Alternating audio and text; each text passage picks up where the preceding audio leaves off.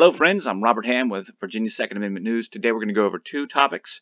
The first one being the ban of firearms in the Capitol and Pocahontas building. And also we're going to talk about the new grandfather clause, so to speak, show you where to find that, show you what's different in Senate Bill 16 as compared to 961. Okay, so we're going to talk about those two things. At the end, if there's any time to go over anything else, we will definitely answer some of your questions. As always, I'm out here doing this for you. If you enjoy what I'm doing, you're welcome to come over here and click the support button. Send me a cup of coffee via PayPal. That's great.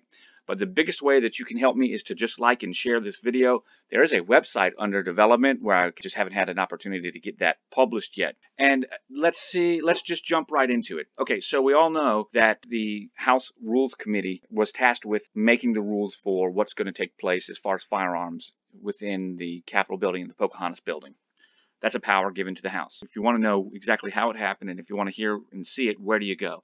So this is how you get there. You go to virginiageneralassembly.gov, you click on Virginia Legislature, you click on House.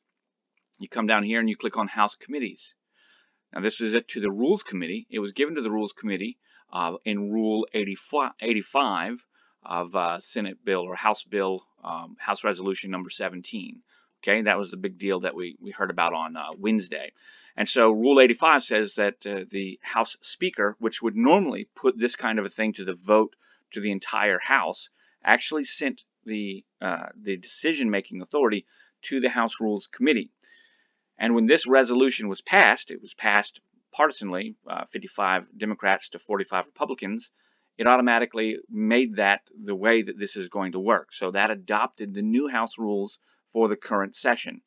But it left a question of what's actually going on with the firearms. Okay, so that's what we're looking at. Once we get here, we go to the Rules Committee. This is back on the Virginia General Assembly page.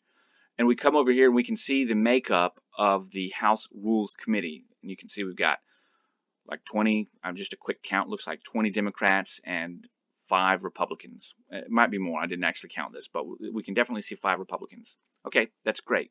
It's important to note that Republican Todd Gilbert, okay, he's actually the minority leader for the House, so he speaks for the minority party, the Republican. And we're also going to know that Mullen is the vice chair. They're going to call in a Capitol Police Colonel Pike to talk, and you're going to find that Republican delegate Cox, as well as Knight and Austin and Gilbert, all have some things to have some tough questions for him, because it appears like we've got some doublespeak going on, and we'll get into that. So how do you see this? Well, right here, if you want to find out, there's a subcommittee, and whatever here, there's a joint rules subcommittee. That's going to be important. If you want to see what's on their agenda, you can see that. If they had any reports to file, that you would find them here. Now, once the report is filed and available from this, you'll be able to go here and download it. I don't know how long that'll take. And you can see what's coming up on their agenda. We've got nothing coming up because it's already happened. It's archived. We go to the video. This is what I'm trying to share with you. I want you to see how to get to where we are. Now, in the video, you're actually going to see the agenda. You can see the information. It's a 20-minute video. We're not going to watch it all. We're going to jump through. We're going to see the agenda, who is speaking, and then the people at the different times that they spoke. Okay, but we'll just go straight from the agenda. I'm going to skip Fillicorn and just bring up Delegate Simon, because I want you to hear what he says about the rules. Yesterday, as part of our rules, delegates to the Rules Committee the authority to adopt a policy to apply to those areas under the control of the House of Delegates. I think that the Speaker's recommendation, what we'll do for the initial period is to simply adopt an identical policy to the policy just adopted by the Joint Rules Committee, which covers all areas of the Capitol. Certainly under Rule 85, should we desire to, at a future rules meeting, we could adopt a firearms policy that was even more restrictive, or a weapons policy that was even more restrictive. Okay, so that's enough of that. What he's saying is, as the meeting was called to order, Fillicorn asked him just to give a summary of what's going on. And Fillicorn is also the chairman of the meeting, of this committee. And so she asked him to explain what's happening on so that everybody could know. So he's telling us here what happened, and the Joint Rules Committee, under there, they've decided just to adopt what the Joint Rules Committee has already adopted. Okay, so Joint Rules Committee, well, that's where we go back to this page and find out what did the Joint Rules Committee adopt. And over here, we'll see these are the people that are on the Joint Rules Committee. Fillicorn's on there as well. Mullen's on there. Simon's on there. So all the gang is on there. okay, and we can see what's on their agenda, and then we can see what's on the reports. They've got nothing, so this meeting doesn't have anything for us. So wow, what do? This resolution has to be filed somewhere, so we go back to the legislative information system.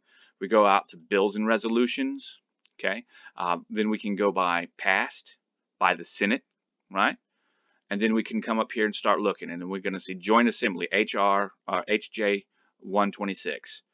So what this actually is going to tell us is that they're just going to approve in Rule 5 the 2018-2019 rules general of the capital area, right? And so if we click on this, we go to here, we can actually see the rules of the House of Delegates from 2018 to 2019.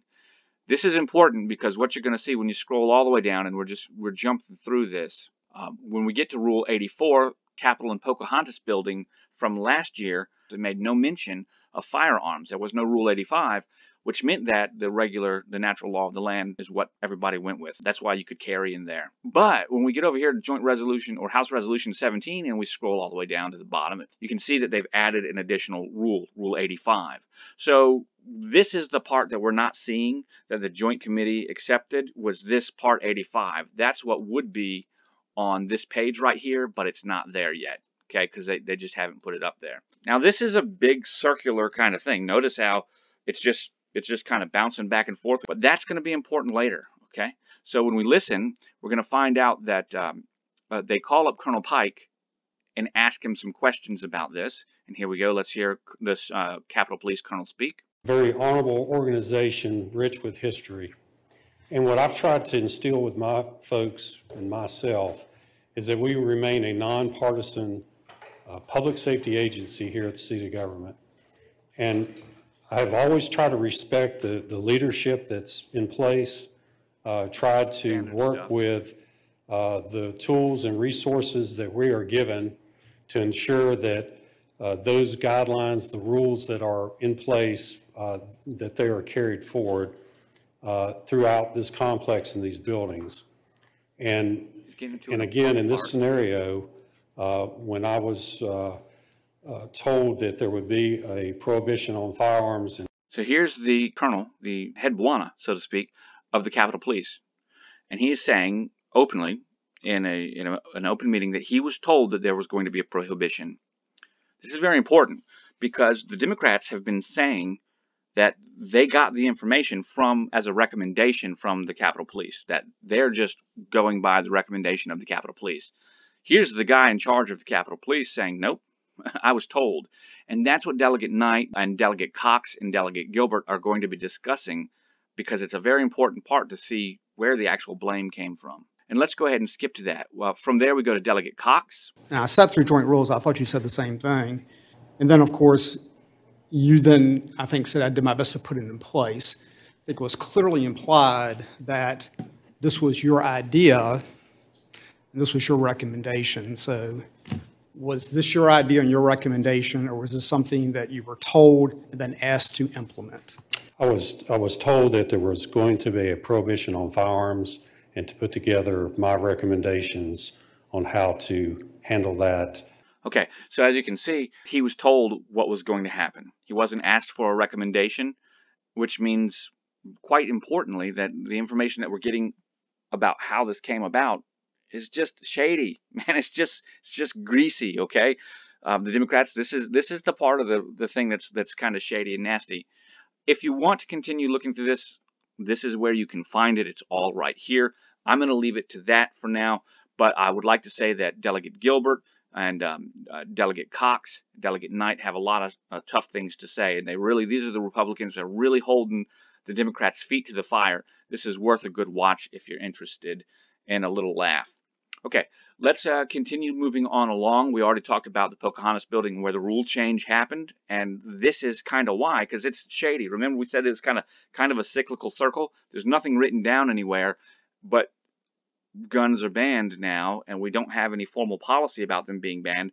They will go on to discuss that guns are banned within the buildings themselves, not on the grounds, but they also can change that policy anytime. Delegate Simon from the beginning said exactly that. They can change it whenever they want. which means they're going to change it at some point in time. And he even said a more restrictive stance for firearms and weapons. It's very interesting that when Colonel Pike was asked later on in this meeting if he would arrest someone that was a member of the General Assembly that was carrying within the buildings, his answer was no, he would not. So these guys won't arrest the elected officials, but they will arrest you or I.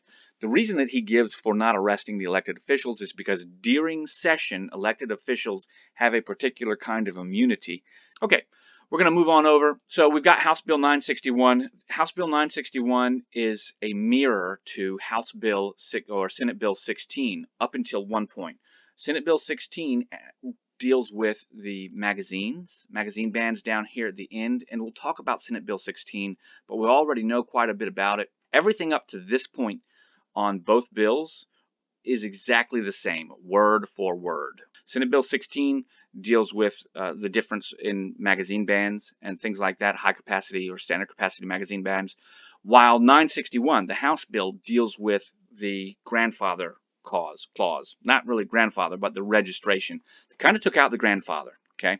There actually is a grandfather clause in the Code of Virginia, and I don't have it pulled up, so I'm not going to pick it up right now, but the grandfather clause actually gives additional protections to people that have things that they don't want you to have. Here it doesn't, right? So they got rid of the grandfather clause in order to have this. Now, I am by no way, shape, or form saying that I agree with this registration.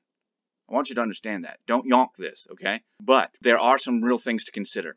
If you keep your firearm and you don't register it in accordance with the policy, come 2021, you're going to have some serious problems if you're caught. Now, if you're not caught, that's great.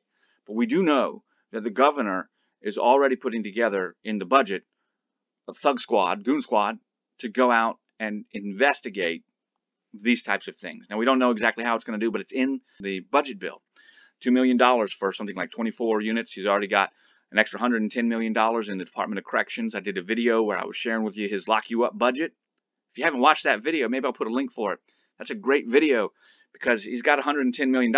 I share with you how you can find out how many people he's planning to lock up in the facilities, and it's about 2,000 people if you use that pool of money. Lots of people are stuck on the $250,000 that he puts for the infraction and the enforcement of like the background checks and this, that, and the other. Now that's the wrong place to be looking. That $250,000, that pool is just one small little part of the pool, right? And that doesn't even cover, that's just setting up the program for how you would have a reporting system in my reading of the bill. The actual $110 million is where all of the execution takes place and where all of the people get hired to do the job, where the facilities are built to house the law-abiding citizens that are no longer law-abiding when this happens. Anyways, my point is, watch that video if you haven't. It's a good video. So I don't agree with this, is what I'm saying. But I am going to say, you got some problems coming up if you don't register, okay? Now, there's a way that you can look at this, okay? If you register, right, just like you've already got a registration for your concealed weapons permit. Let's talk about it this way. We'll get into this in a second, but let me just put this out there. Okay, and don't beat me up in the comments. I'm trying to give you ideas, and if you're just Bubba doing it, right, shut up and listen for a second. Because you're going to face a felony of 5 years exile in prison if one of these goon squads comes to your house. Some of you might big talk and say you're going to blast them. I don't believe you, all right? You might blast them if they're coming down the street in tanks, because we all would, right? We would all feel like an army was marching on us. That's not how this is going to happen. It'll be one by two little things, very, very quiet in the night, right? And then guess what? It'll be over before it started, okay? So when you've got to look upstairs, and I think I've got a family living here, and 5 years exile in prison to either get rid of my gun or register it or hide it and hope no one finds it, for me, that's not the fight. Registering the firearm isn't the boogaloo, and here's why. I've already registered. I've got a concealed weapons permit. Anytime I drive or cop checks, he runs the plates. He knows I got a CWP. He knows I'm a firearm owner, right? Now, they may be able to know, the Virginia police, state police already know when you buy a firearm. They don't know exactly what you buy, but they know the type, rifle, pistol, things like that. I understand that. So there's already a quasi-registry in a way. I don't agree with any of that. But what I'm saying is, if you've got a family, if you don't have anything to live for, then and your firearm is it, then man, then life has passed you by. But if you're like me and you've got a family and you look and see your wife and you're like, bye-bye for 5 years, I'm glad that this is here because it's a way to keep your firearm, use your firearm, carry your firearm, just like a concealed weapons permit. We really should have no permits for anything. Free men don't ask permission, right? But the reality is the legal system we work in, we do. So in order to carry concealed, I had to get a permit, okay? They've actually made a way for you to own an assault firearm here, and this is good. This shows the pressure that we've been putting on them has caused them to change their mind a little bit, which means we may be able to change their minds more, right? But this is better than a grandfather clause, because with a grandfather clause, you probably wouldn't be able to go to and from your range and different things. Here, at least you can register it. You can still buy them. You can still sell them in the Commonwealth if you have that permit. So there's still a way to get them. It's just much, much more restricted. Now, here's the good news. You guys don't believe me when I tell you this, or some people I talk to don't believe me. It's about a 50-50. This isn't the end. We're going to be alive 2 years from now. Okay? Nobody's going to run those tanks down the street, which means in 2 years, we have the chance to vote these guys out. Okay? We can change this with our voice. But that means we recognize that this fight continues for 2 years. And it doesn't let up. Okay. That being said, let's actually look at it. Any person who legally owns an assault firearm, as defined above, or a trigger activator, or silencer, or any of those things, on July 1st, 2020, may retain possession of the firearm, large capacity magazine, or silencer or trigger activator until January 1, 2021. So we've got basically an entire year from now until then. We figured this is going to pass. They expect it to pass. So we've got a year. So the concept of a felon overnight, a felon over year. You see what I mean? So we got a year to do something with it. And they've got 4 options. None of them is just going back to business as usual last year. All of them suck, but some of them suck less than getting shot or going to jail.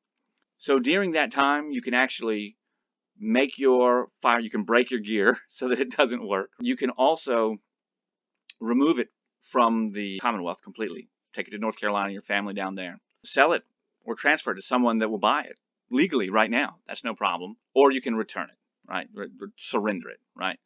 Anybody in possession after January 1, 2021 is going to have a problem. You're going to be a felon unless you do the last thing, which is get a permit to have it. The nice part is the permit won't be able to exceed more than your concealed weapons permit, so it's no more than $50. It doesn't say if that's per rifle or just in total, but it does give you the opportunity to give a permit. Now, we come down here to 18.2-308.13, permit to possess an assault firearm or a civil penalty. So then we move down to Part A. Any person who legally owns an assault firearm on July 1st, 2020 can apply for a permit to possess the firearm. The application shall be on a form prescribed by the state police and shall include a certification statement. Upon receipt of a complete application permit, the superintendent of the state police will actually issue the permit, and the Department of Police may charge up to $50. So just like your concealed weapons permit, you can send it out and they can approve it. That's a good solution here.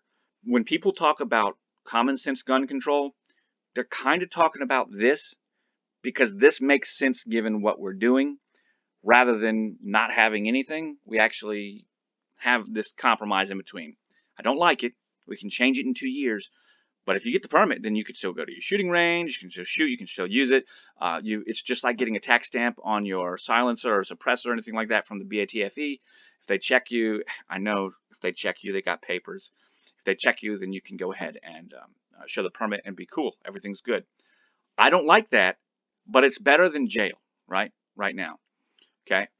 The permit shall contain the name, address, gender, height, weight, and all those other things. Part C is Department of Police shall, on or before July 1, 2026, review the criminal record history of any person that was approved. So they're just saying that within 5 years of its approval, they're going to check again. So you need to submit again with a criminal background check, very similar to your concealed weapons permit.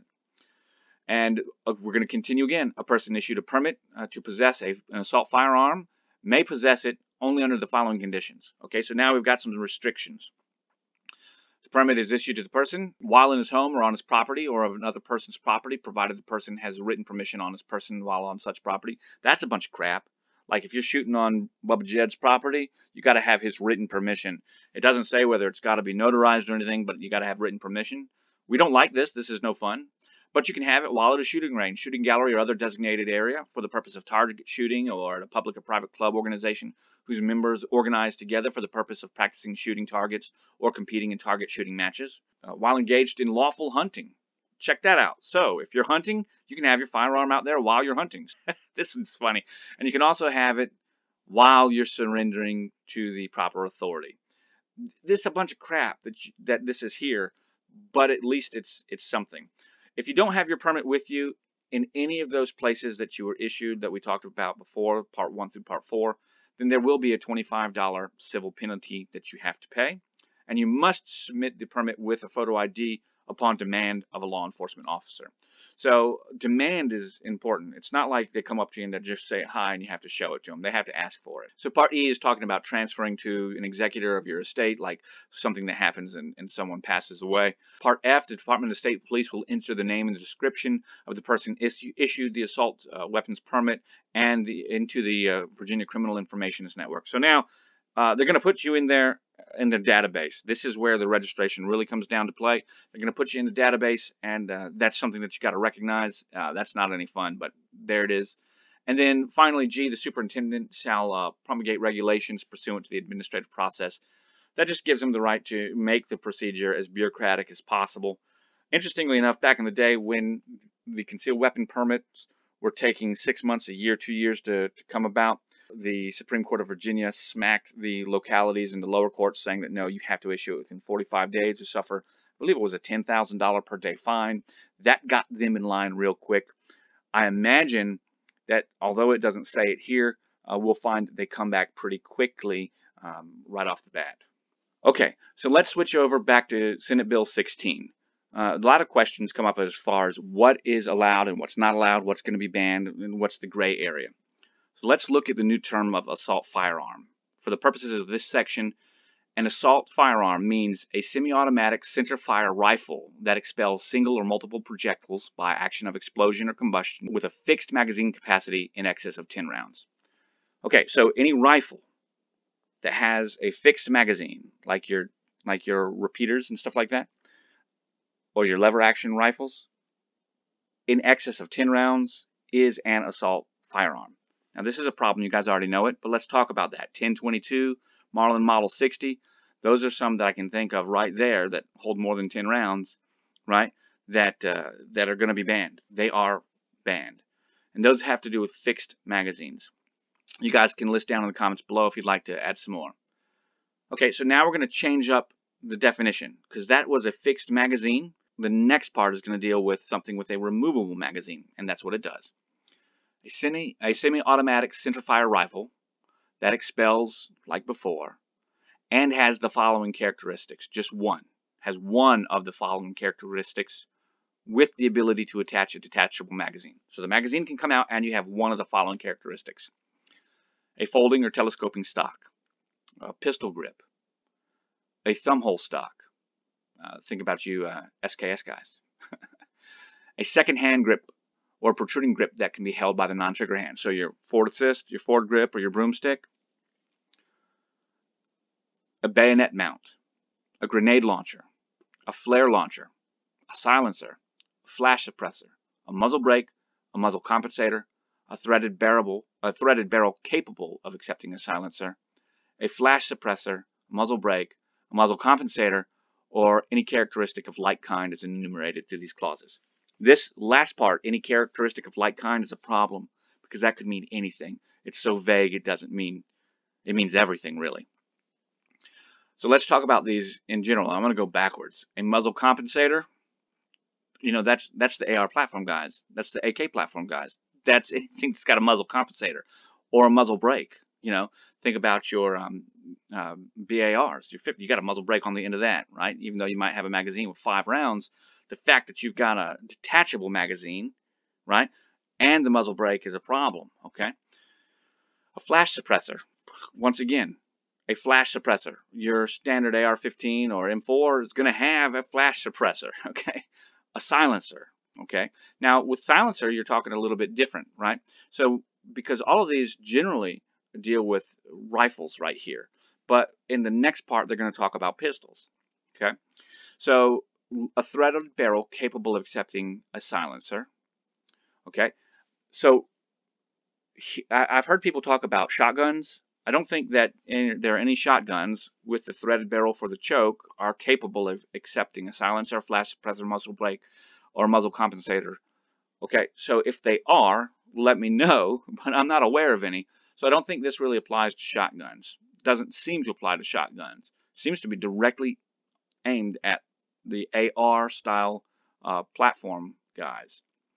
And anything else that's any modular, modern, lightweight fire system is what this is aimed at. So if you've got a detachable magazine and anything underneath it, like that flare launcher, no good. Or a grenade launcher, that 38 millimeter. A bayonet mount, that's crap. You can't put a knife on your rifle. That makes no sense. Now, rifles have had knives sticking on the end of them since rifles began. Okay, so you can't have a bayonet mount. That's bullshit. Okay, or a second hand grip. These are cosmetic things right here. A thumbhole stock.